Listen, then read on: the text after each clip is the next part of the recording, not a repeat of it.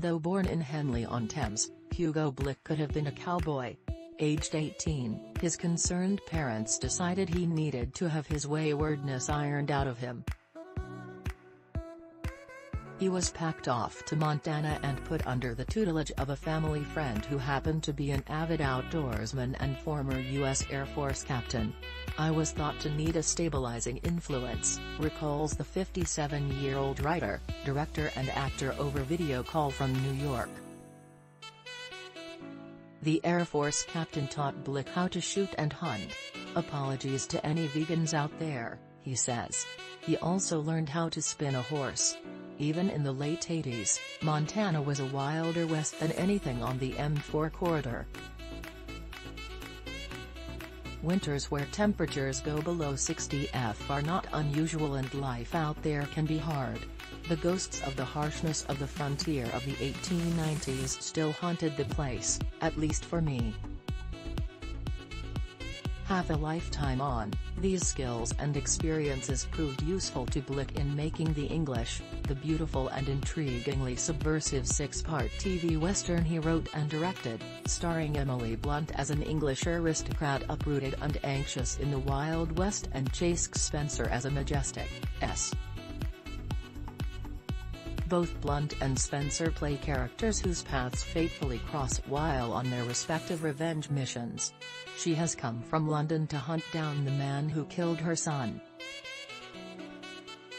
He, a soul divided between serving as a U.S. cavalry scout and his Pawnee ancestry, has his own demons to exorcise, not just the barbarous advance of European civilization that has evicted him and other Native Americans from their ancestral lands, but also one particular white devil in the form of Rafe Spall's diabolical Cockney chancer whom Spencer witnessed committing a massacre with a corrupt band of U.S. Army lackeys. Initially, Blick cast himself in a minor role. It seemed a reasonable decision. After all, his first career was as an actor. He was, among other things, the young Jack Napier in Tim Burton's 1989 Batman who memorably kills Bruce Wayne's parents before saying, "Have you ever danced with the devil by the pale moonlight?" Plus, Blick can ride a horse with aplomb. But he gave up the role when he learned he'd have to pay a £50 insurance premium. The English resembles iconic westerns such as John Ford's 1956 The Searchers or Clint Eastwood's 1992 Unforgiven in being a revenge-based chase drama, but has more twists on that format than a horse-bound lasso.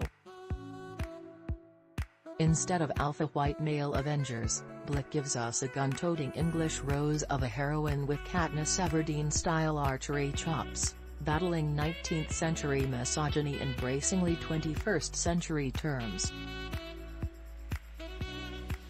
"You want to rape me?" Lady Cornelia Locke tells Ciarán Hinds' evil hotelier in the opening episode, as she sits wearing a gorgeous but wilderness-inappropriate pink frock under his frightening glare.